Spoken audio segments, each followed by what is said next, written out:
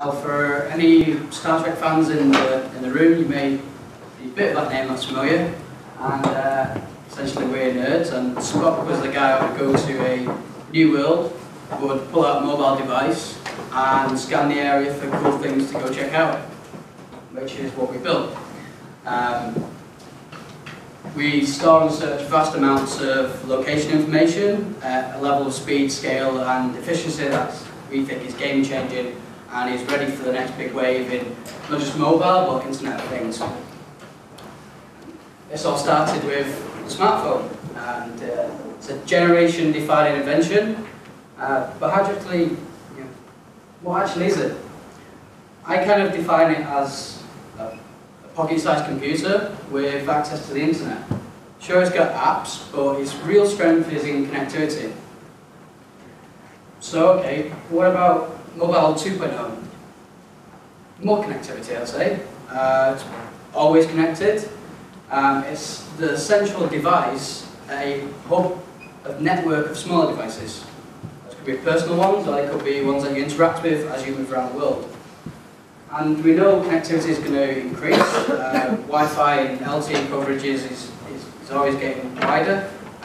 Projects like Google Loon, which are putting high-altitude balloons and bringing wild connectivity to rural areas. And also, they've just invested $1 billion into SpaceX, who want to put hundreds of small low-Earth orbit satellites to essentially give these devices truly ubiquitous mobile broadband. And with all these devices connected all the time, they're going to be always reporting information, and information is valuable when it is attached to a context, and the biggest context here is location. So you have these billions of devices supplying location information constantly.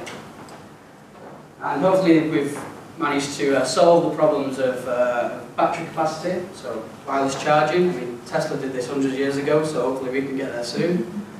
Maybe things like liquid batteries, but there's a lot of people working on this area.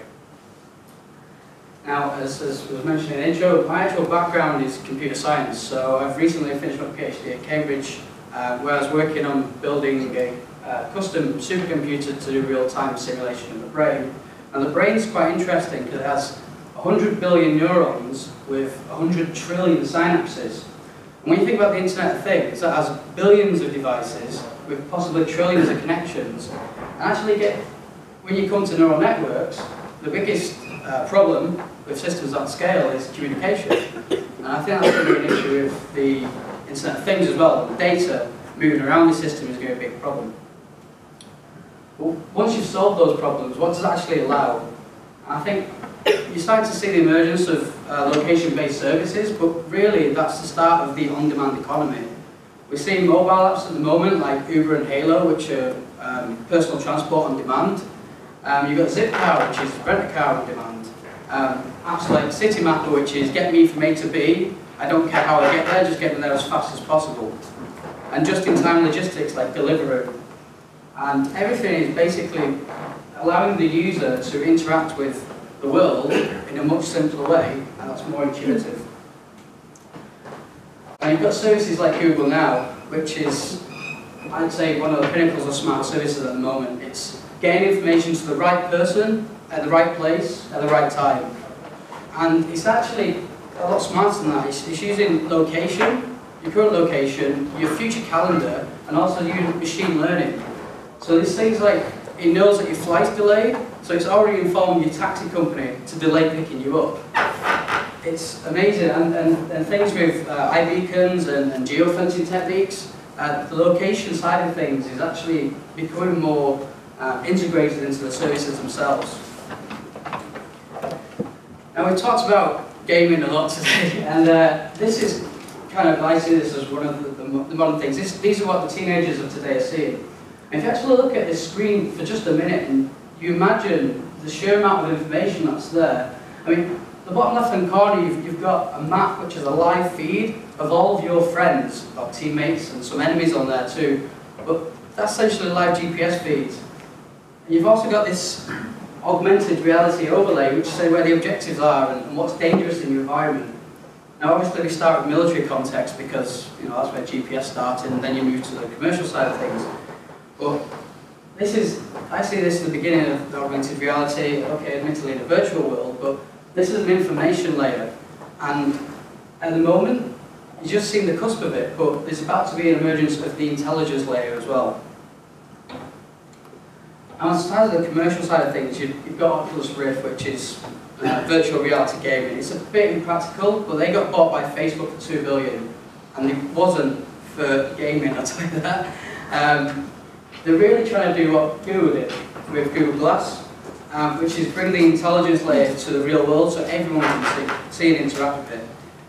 Now there was some pushback on this, which is kind of surprising. A lot of people thought they were being filmed by people wearing glasses, and they got the nickname glass holes, which was kind of funny. I don't know whether that was because it was $1,500 and it was some socioeconomic factors involved as well, but it was interesting that was in America.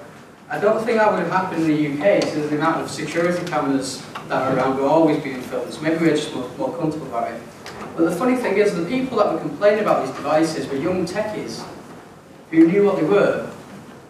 And those same techies will go home and publish pictures to Facebook and Twitter of themselves. So it's kind of strange. I think it's a step in the right direction, but it was definitely ahead of its time.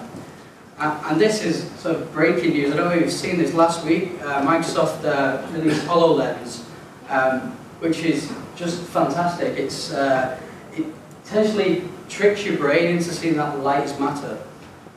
So it allows you to do things like this. So you actually see these overlays, and you can start seeing step-by-step guides on how to interact with the physical world. I see this as the intelligence layer coming into its practice. Now again, maybe this is a bit ahead of its time as well, and so more consumers are kind of stuck with wearables. And this is, again, mentioning with the network and the smartphone being at the centre of that network. These devices very rarely happen on their own, and it's less obtrusive and can be used without offending people. But the trick is here is that every technology that is being adapted by users, it just works. Convenience and usability always wins, and younger users have grown up with this technology, and they're less concerned about privacy. We know it's public and global, and either we don't care or we know how to use it. So yeah, Facebook is to your friends, Twitter's to the world, Pinterest, well that's fine, everyone's kind of happy with your taste. But if you really want to get private messaging, you can kind of use Snapchat. So it's the right tools for the right job. And I think there's a hell of a lot more innovation that's needed all across the stack. I think ubiquitous connectivity is coming along there, but still more work needed. We need to solve the battery life problem to actually get the Internet of Things off the ground. And I think location-based services with contextual intelligence can really add a lot of value to this tech stack. But I think it's a very exciting time, and that's it and done.